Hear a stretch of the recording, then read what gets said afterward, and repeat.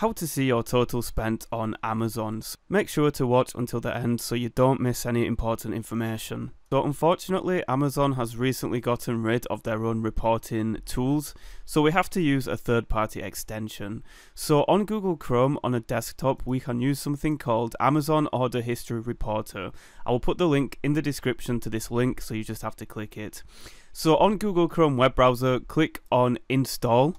So I'm just going to reinstall it here, click on Add to Chrome and Add Extension. And now we're going to head back to Amazon. So from Amazon, hover over your name and then click on Your Orders. We can now click on the puzzle piece to the top right of Amazon. And then click on Amazon Order History Reporter. From here, you now want to click on the year in which you want to know your total spend. So I'm going to click on 2024.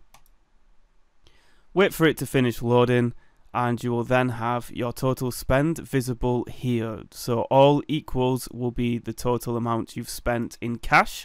Shipping, all equals is your shipping costs. This is your refund for shipping. This is your refund for the purchase. And then there's gift card balance and VAT. So with a calculator, I'm just going to add these up. So $1.99 in cash plus £2 in VAT plus £10 gift card. My total 2024 spend is $13.99.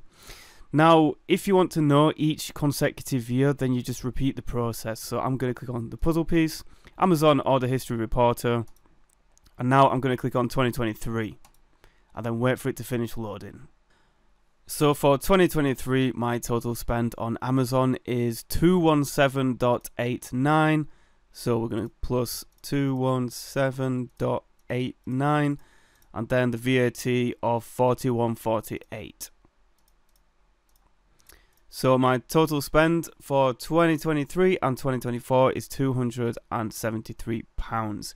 Now, if you have an issue with Amazon prompting you to log back in again, this means that Amazon has booted you off because the app is using too many requests. If you just log back in again and click on the year again, it will reload properly.